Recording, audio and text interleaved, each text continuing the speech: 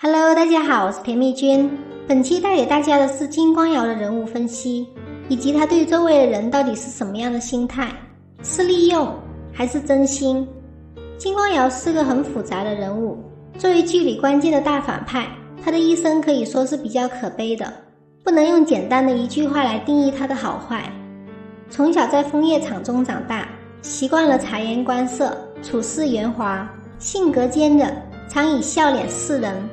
他渴望得到认可，得到尊严，娼妓之子束缚了他一生，对母亲的同情以及对父亲的仰望，背负着母亲的期许和一雪前耻的报复，所以他的内心是充满了对居于人上的渴望。隐忍只是他的保护色，他内心的不甘和欲望才是一切悲剧的源头。下面让我们看看他对周围人到底是什么样的心态，是利用还是真心。金光瑶与情愫，妻子变妹妹。金光瑶其实是渴望真情的，对于妻子情愫，虽然开始也是利用，但还是心怀感激。唯一一个从未因他的出身瞧不起他，真心爱慕他的女人。他也曾满怀期望地认为自己遇到了一生的挚爱，奈何竟是悲剧一场。在成亲前告知他们是亲兄妹，这如同晴天霹雳。那封信暴露了金光瑶的计谋，此时情愫已经从一块垫脚石变成了绊脚石，故他潜意之下选择除掉这个妻子。在那种情况下，却故意把匕首亮出，可见金光瑶也是有心想要让他死。他对他的爱怜，在威胁到他自身的时候，也是可以毫不犹豫就抛弃的。金光瑶以孽怀伤。金光瑶年少时也是一个单纯的少年，还记得在云深不知处看到涅岛藏的小鸟，他也露出了孩子般的好奇心。危险的时候，即使是明知道自己手无缚鸡之力，依然挡在了涅岛的前面，想要保护他。涅大死后，或许聂怀桑每次求助金光瑶时都是演戏，每一声山歌心里都是带着为大哥报仇的仇意，但金光瑶给予他的每一次帮助都是带着对他的补偿和照顾。聂导抱着阿瑶哭时，还看出了阿瑶对他宠溺的味道。金光瑶对于身边没有威胁亲近的人，从不吝啬给予自己的善意与温柔，如对聂怀桑，对金陵。金光瑶与乐伯念名诀。聂大对金光瑶来说是有知义之恩的，他一直教导阿瑶要行得端，坐得正，不要一直对自己的出身执念太深。从这一点来说，他是没有看不起阿瑶的出身。后来聂大在得知他没有投靠金家，他的表情是担心的，而聂大正直过头又有些偏执，加上嫉恶如仇的性格，注定他是看不惯金光瑶搞的阴谋。在得知金光瑶包庇薛洋，是因为担心自己的地位不保，利用薛洋牵制金光善之后大怒，于是聂明杰说了那句著名的娼妓之子无怪乎此，触到了金光瑶的逆鳞，让他动起了杀意。也许聂大在说这句话的时候是为了提醒金光瑶，你再继续做这种小人行为，不就是娼妓之子的行为吗？再因为之前的不满，聂大还是踢出了那一脚，把金光瑶踢下了金陵台，这一脚也让他俩恩断义绝。聂大最终因为金光瑶在庆兴驿里混入乱破操，而走火入魔爆体而亡，也算是还了当初金光瑶的一命之恩。金光瑶是真心对金陵吗？如果说江澄对金陵像是严厉的父亲，那金光瑶给他的温柔更是母亲，抚慰了他缺失温暖的心。也许是因为金子轩和江燕离的死而心生愧疚，也许是将自己的童年的遗憾补足到唯一的亲人身上。金陵即便已经知晓他的真面目，还脱口一句宗主快跑，这种反馈本身就说明阿瑶对金陵是真心的。当温宁带着聂大的霸笑向他刺来时，他及时主动推开了金陵，这里主动划重点，但疼爱不代表利益攸关的时候他不会动手。简单来说，就是我用命去救你，不代表你影响我做皇帝的时候我不会杀你。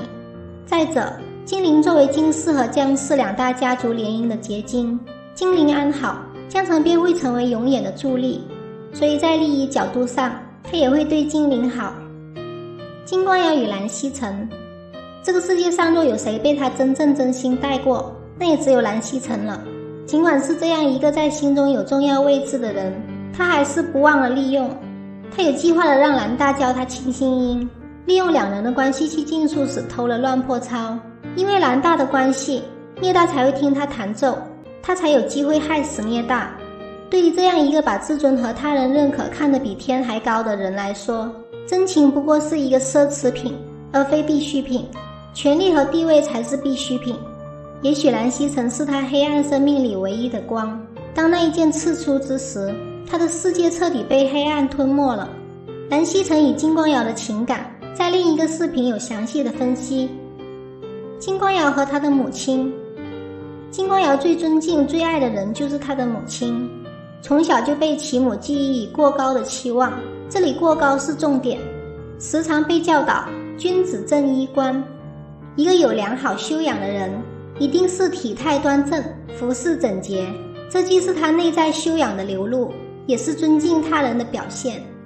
两次被踢下金陵台，起来第一时间就是正衣冠。从小他母亲是把他当世家公子来培养的，无奈生活在那样格格不入的环境，形成了鲜明的落差。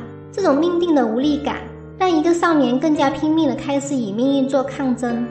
母亲是存在于这个充满恶意世界的一抹温柔，让他感受到了世间不可多得的善意和温暖，所以母亲是他的底线，任何人都不能辱其身份。事情败露之后，他最想做的只是带着母亲的骸骨一起离开。金光瑶为什么那么恨他的父亲金光善？金光善是金光瑶小的时候在暗无天日的生活向往的一处光明。如果说他当时最爱的人是母亲，他第二个爱的应该就是父亲，但千里奔赴换来的竟是羞辱。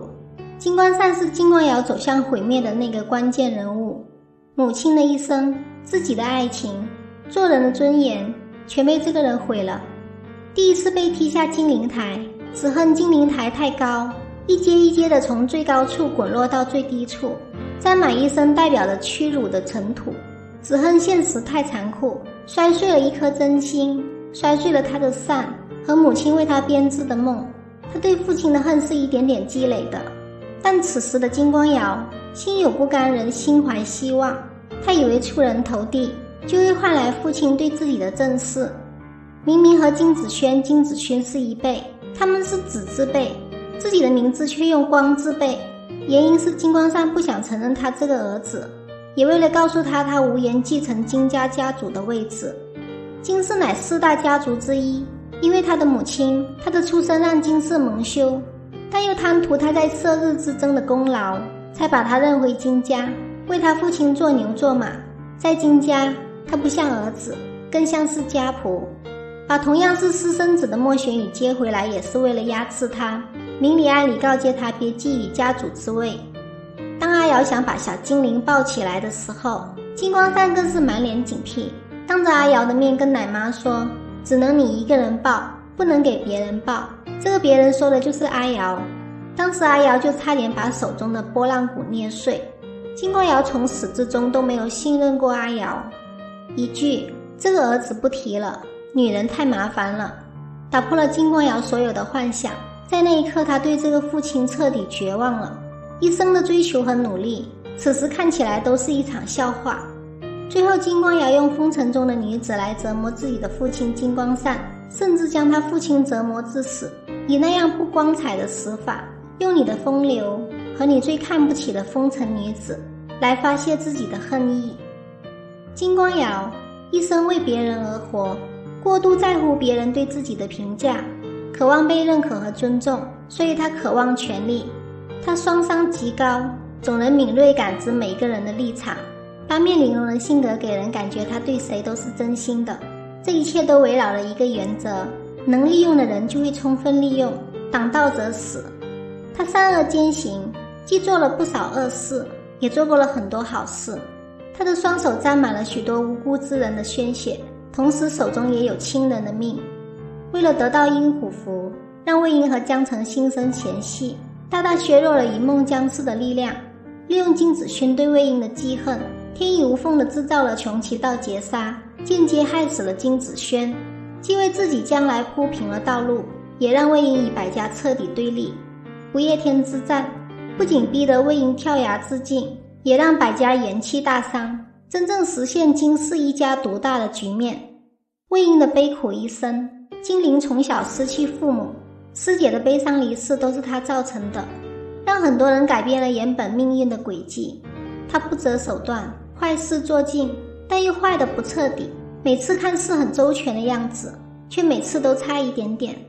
他留下了丝丝的性命，是因为在他与母亲落难时帮助过他们母子。在庙里明明可以杀了所有人，就可以让自己逃得更彻底，等等，就是每次的一点点，才让他最后结局那么悲惨。他的佩剑恨声说尽了他的心酸，对命运无能为力的无奈。也许这一生从他出生开始便注定是错的。对于金光瑶，每个人心中都有自己的见解，你认为他又是什么样的人呢？欢迎在评论区留言。我是甜蜜君，如果喜欢陈情令的分析，别忘了订阅我哟。我们下期再见。